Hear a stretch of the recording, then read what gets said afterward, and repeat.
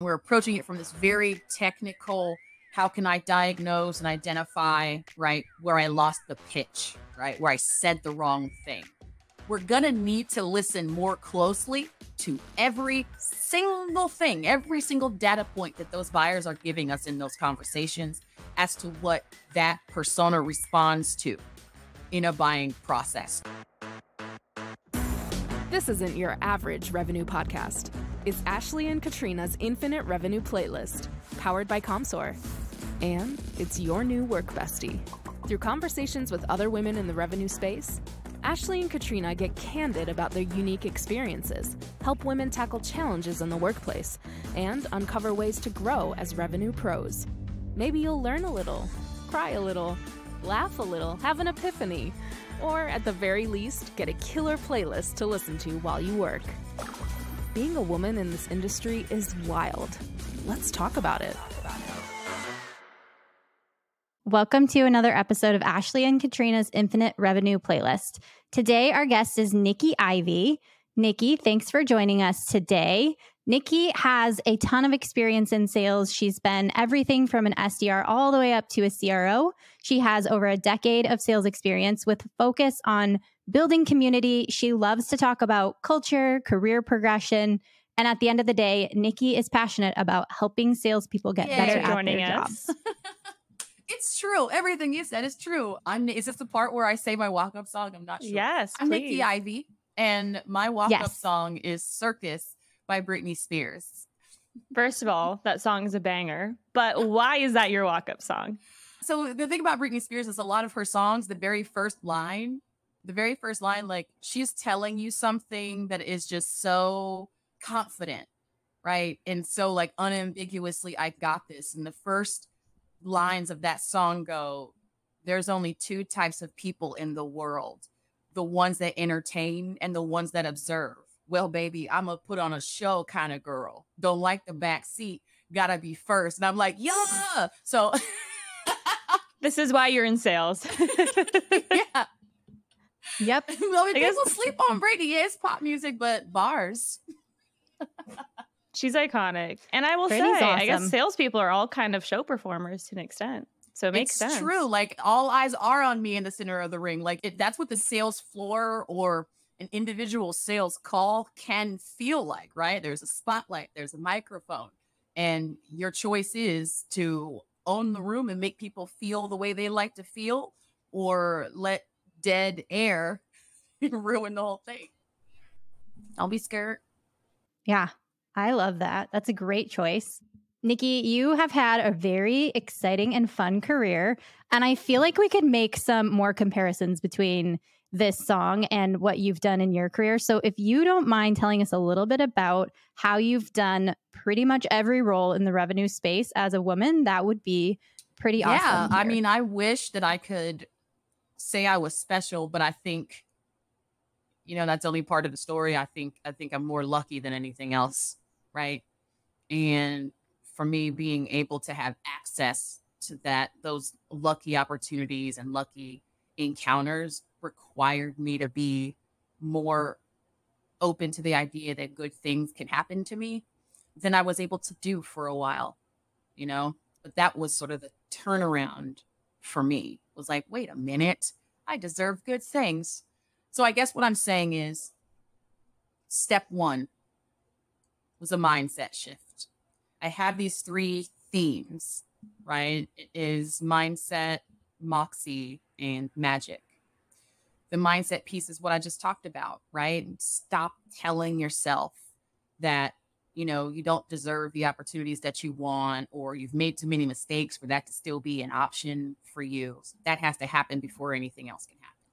Moxie is, this level of gumption, this level of self-belief, right? That it's not really anybody else's responsibility to have besides you, right? It's great if they do believe in you, but it's up to you. So when you have that belief, that gumption drives you to do things outside your comfort zone. And particularly in sales, that's the assignment a lot of the time, right? A lot of us, you remember your very first cold call. That was not my comfort zone. Sweating.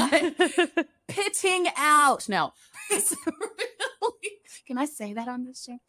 You can say whatever you want. There's that whole aspect of it. And then once you find that Moxie, right, and start to like believe in, yeah, I'm dope, I'm tight, you know what I'm saying? Like I'm the type that entertains and not observes, so to speak.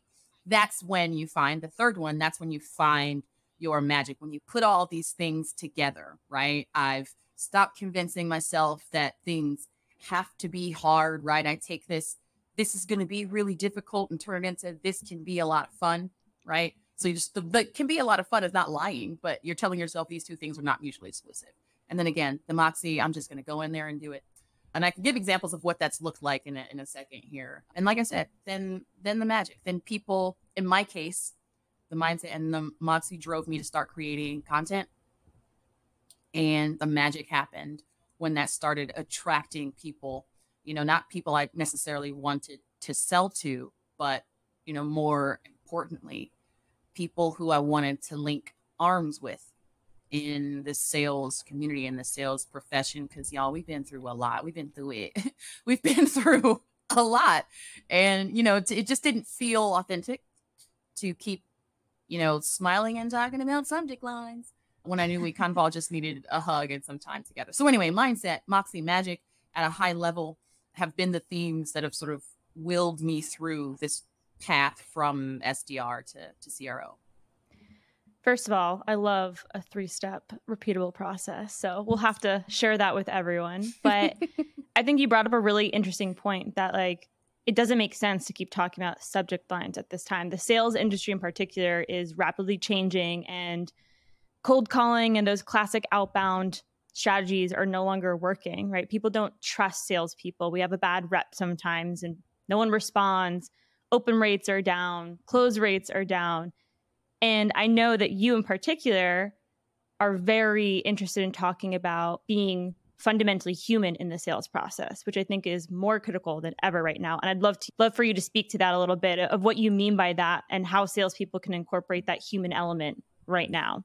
Yeah, I mean, we can't ignore the power and the pace with which generative AI is, you know, finding its home in our profession and in our workflows and how we do this business.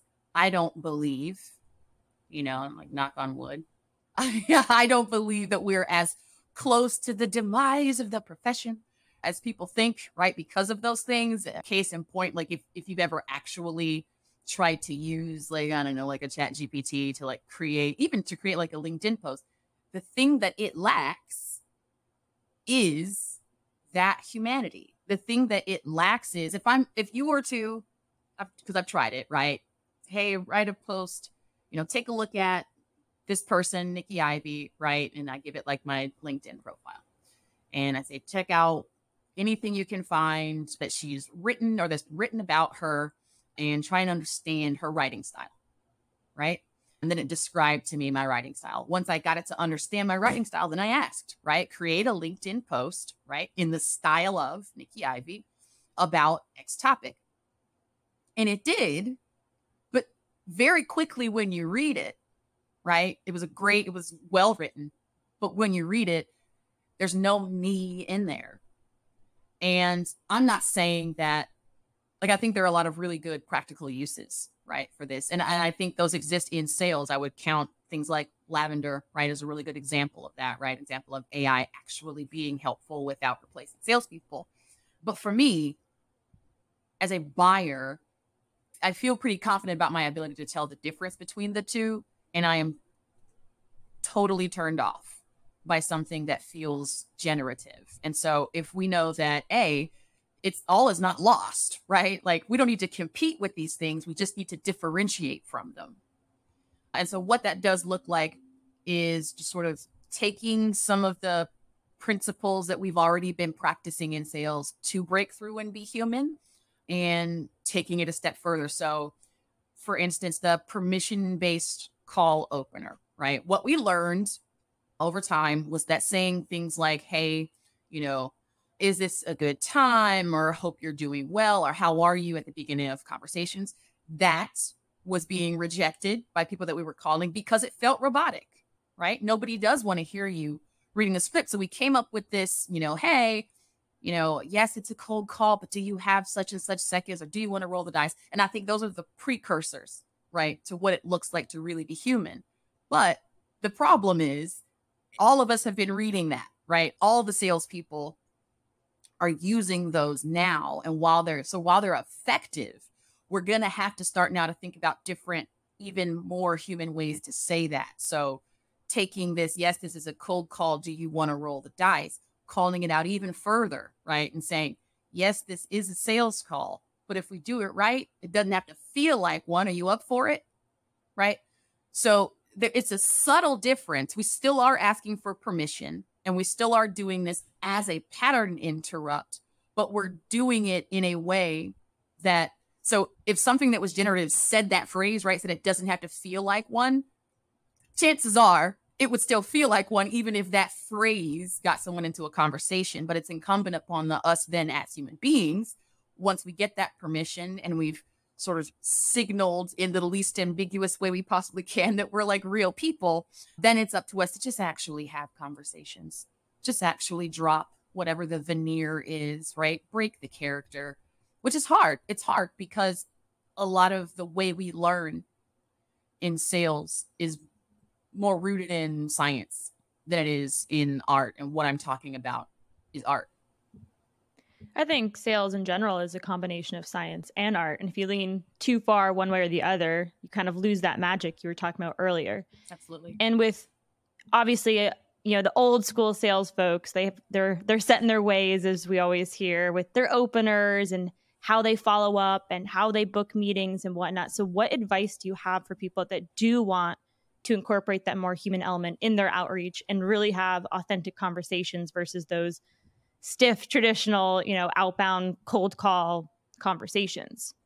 I think first you have to give yourself a break, right? I mean, it follows the same pattern, right? The same mindset, Moxie magic pattern, right? Like in the micro, give yourself a break and know that this is something that's going to take practice. This is something like all other things in sales, right? That we're likely to fail at more than we win at first, at least. So it's okay. It's okay if you've been doing these other things, and all of us are sort of this forced evolution that's happening. But once you've sort of worked through that, don't be afraid to have role plays with your peers inside and outside of your organization, because that's going to be the lowest stakes way to practice. And it's absolutely necessary. You're just going to have to do it. The reason why I say don't be afraid, I'm projecting, it's me. I used to absolutely dread role play. Why are we doing this? This is embarrassing. With a leader, it was totally fine. Totally fine. I'm cool with a call review. But if I was sitting with my peers, right, because sales is competitive, I was like, if I do this wrong, I'll look weak, I'll look dumb. And even if everybody's super nice to me, I'll be like, there's Nikki, she tries. So there's really nothing harder than trying to role play with your peers at your company. Oh my God. They'll know if you mess up. They know what the product should look like or what you should say about every little feature.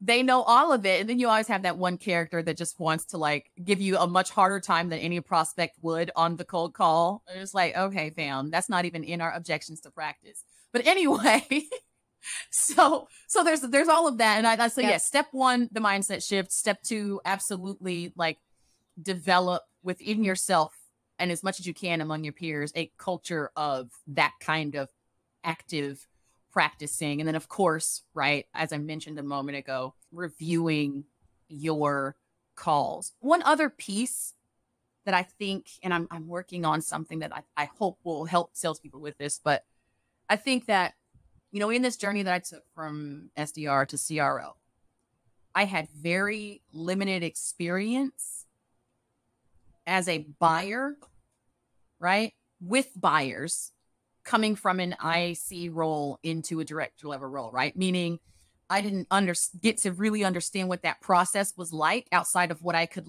read or chat about with, my leader. And then once I was on the other sort of side of the table, and I'm, the one who's receiving the cold calls. I'm the one who's sitting through the demos. Well, then a lot of stuff just became very clear. Very clear.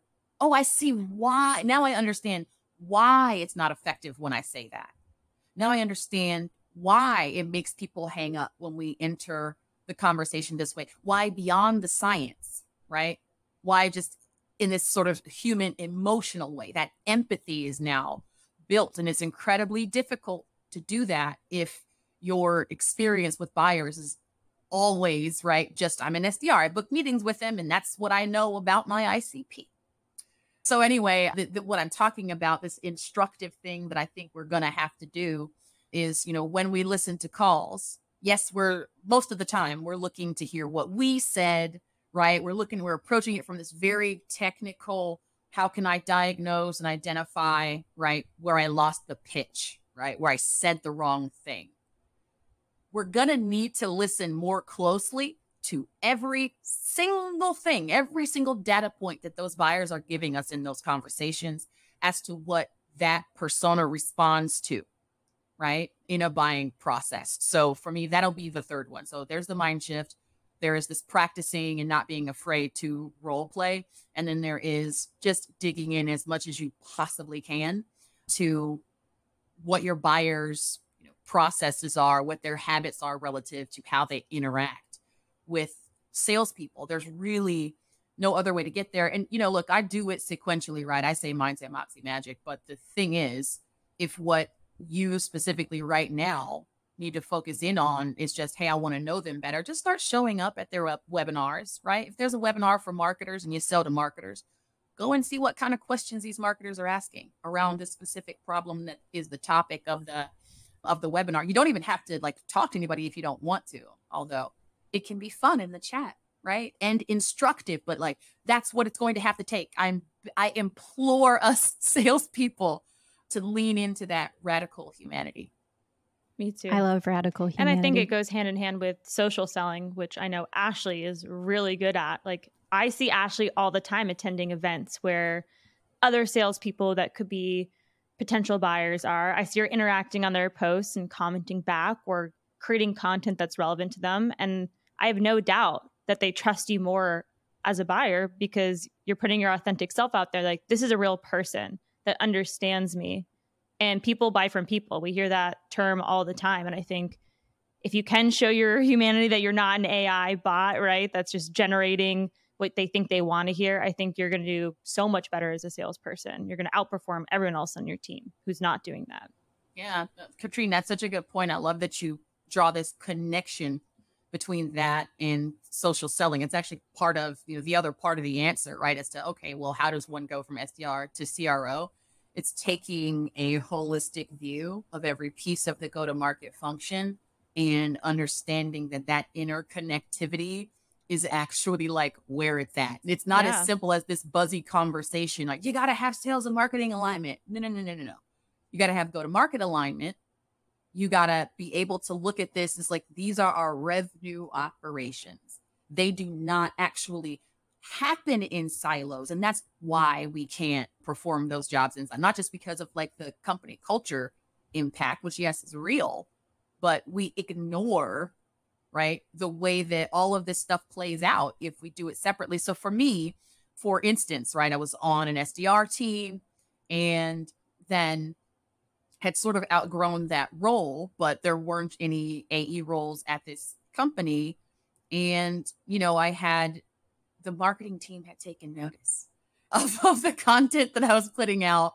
And I was very vocal about wanting to help, right? About encouraging them. Hey, I saw that we shared this one, whatever, that new PDF download. I think it's going to go crazy in these streets, right? So I was making these internal relationships with these departments that traditionally, right, we're not supposed to get along with, right? It's supposed to be a whole choreographed knife fight, in the Michael Jackson video. Beat it. But you know what?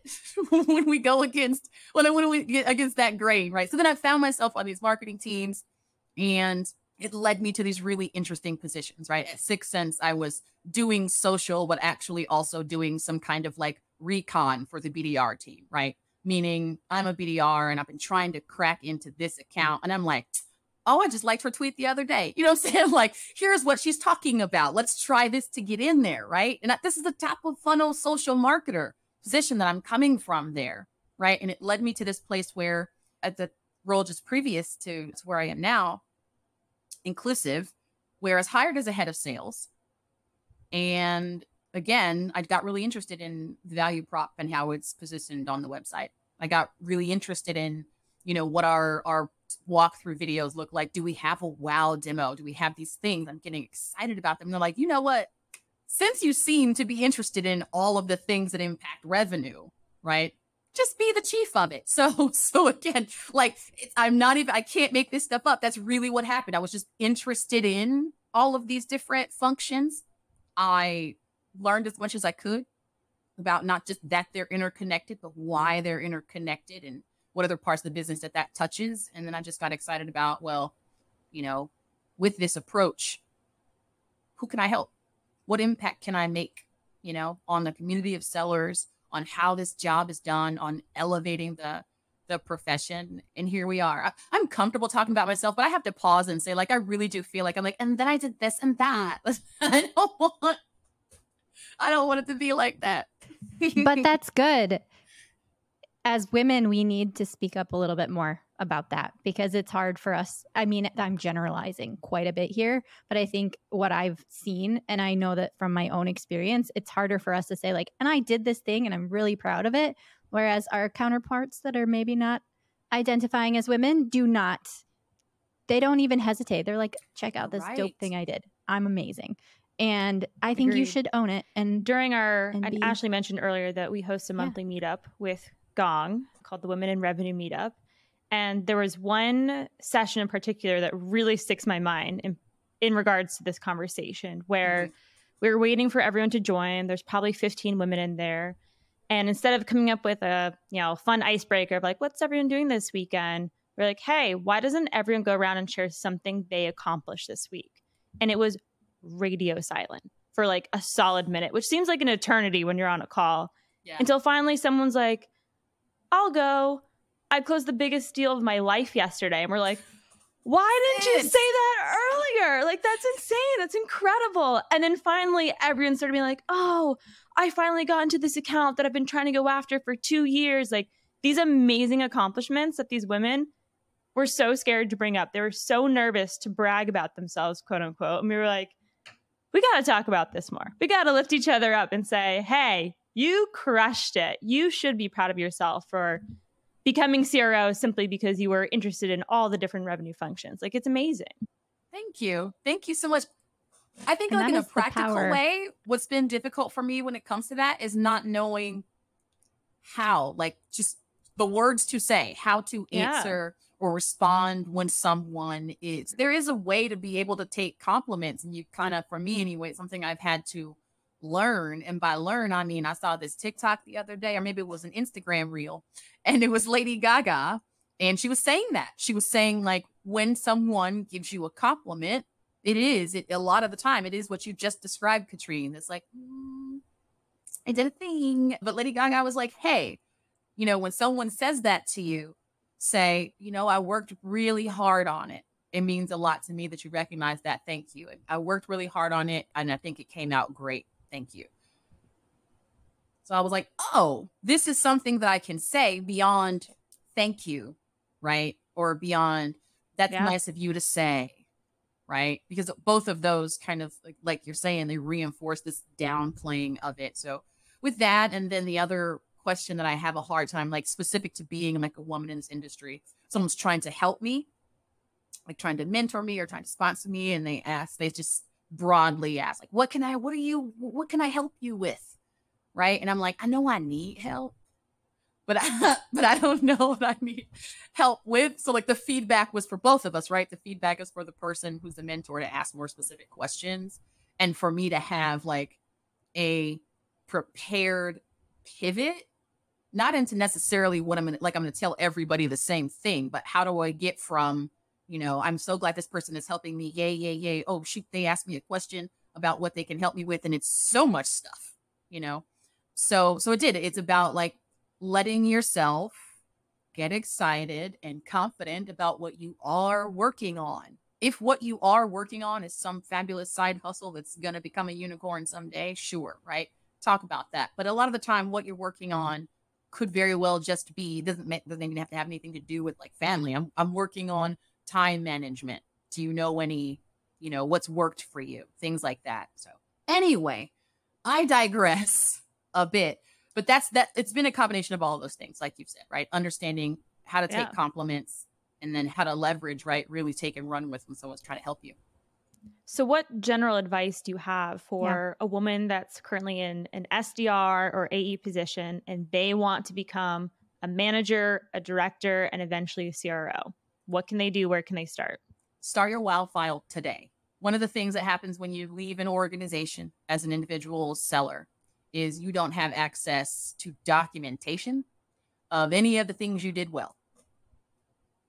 They're going to ask you for it in an interview, although, you know what I'm saying, right? So what you should do ahead of time is decide, what do I want, right, to be known for impacting at this organization, right? Step one, do that thing. And then step two, again, like, what does that look like? So for me as an SDR, I want to be known for, dollars in the pipeline. I want to be known for, being a galvanizing force on a sales floor, right? How did I show up for folks? And I want to be known for being, coachable, being a person who is easy to work with on a team, beyond being able to motivate and inspire, right? Is there that give and take?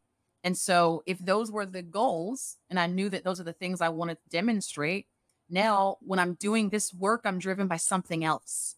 I don't just want to hit quota. I want to be able to say when I leave this organization, I contributed $1 million to pipeline at this last company, right? Quarter over quarter, I was, consistently be counted on for this, and I delivered. And then again, document those things. Document anytime your leader sends you a Slack that's a kudos and a buyer has said something to you that was great. List the names of the companies. Doesn't have to be the individuals. Companies who you've closed deals with. The file doesn't have to be like a hard copy paper file, of course, but store these things someplace. And when you do that, the position you're in at that point, when you go to talk about a promotion, it is not conjecture. It is not just my opinion that I should be promoted. And I don't want you to do it just because you like me, right? I want you to take a look at this, right? I see you, because it's tale as old as time.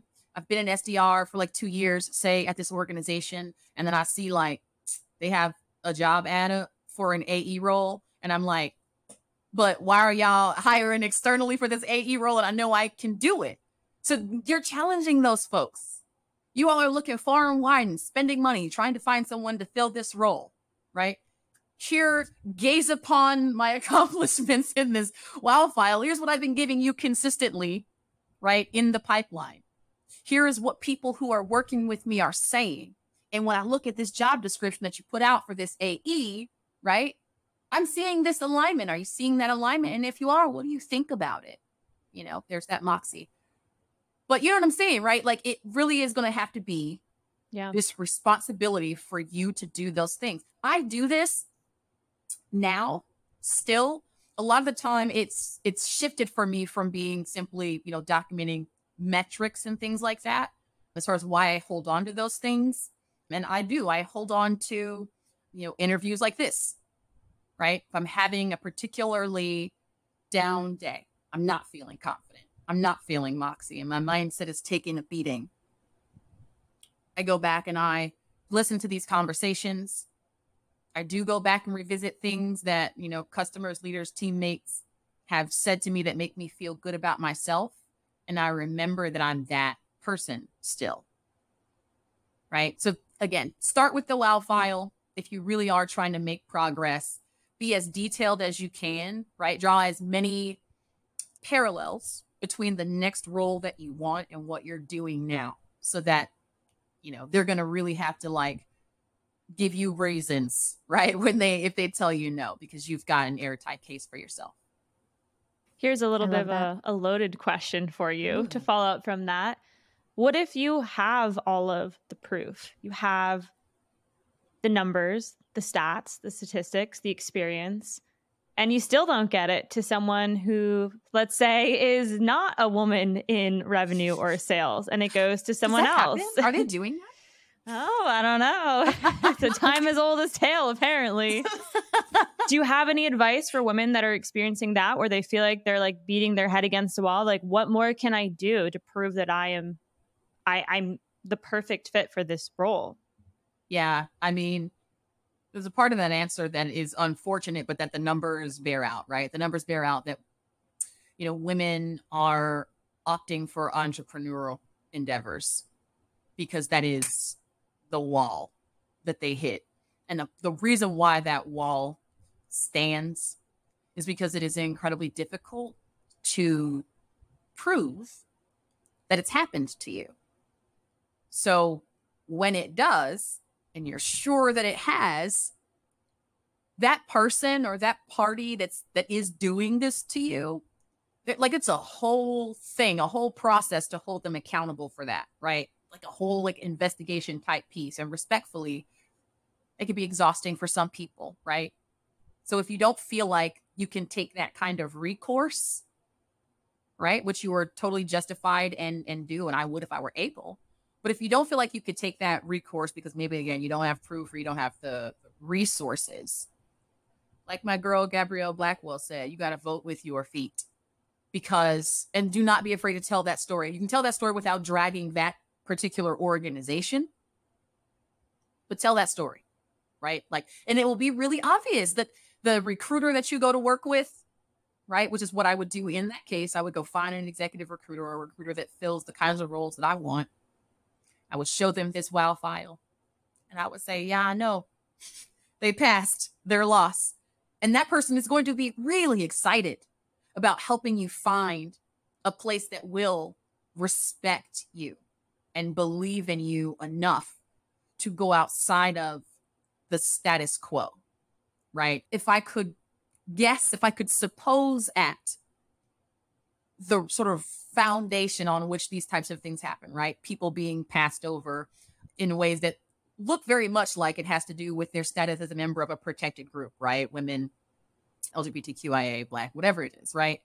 So like the reason why that happens, especially in a down economy, I think, is because folks are trying to mitigate risk.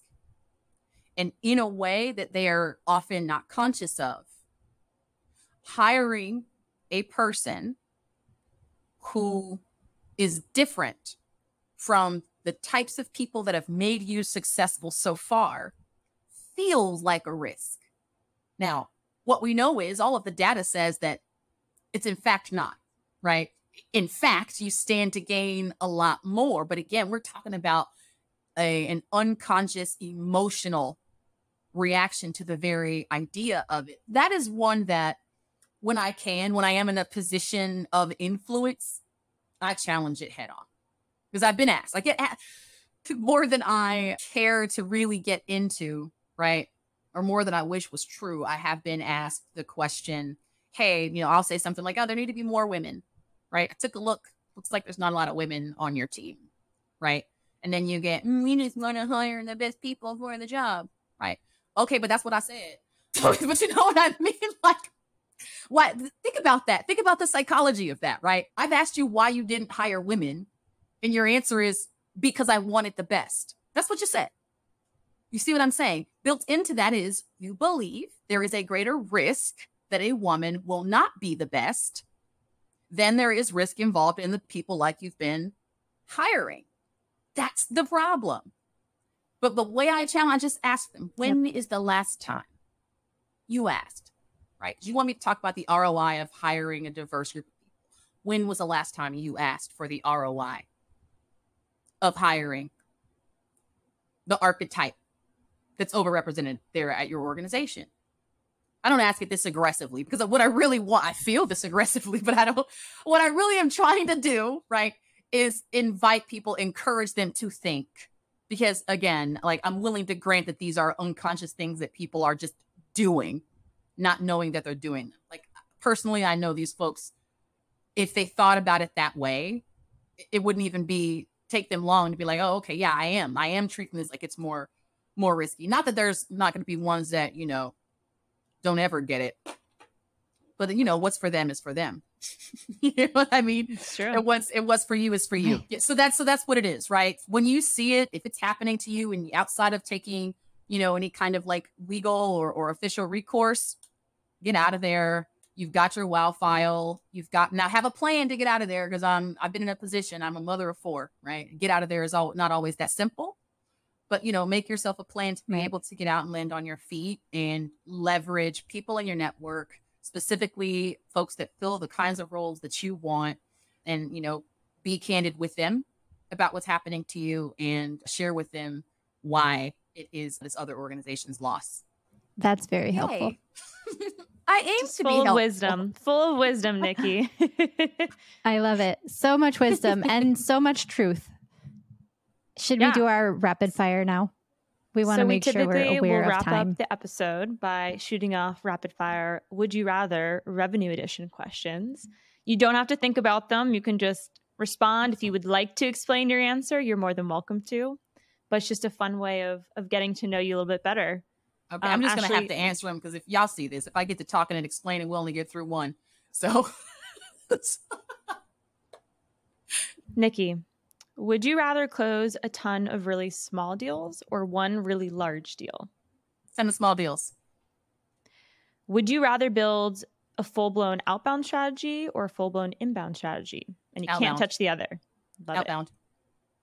Would you rather spend a full day of cold calling or a full day of doing data entry? Oh, cold calling.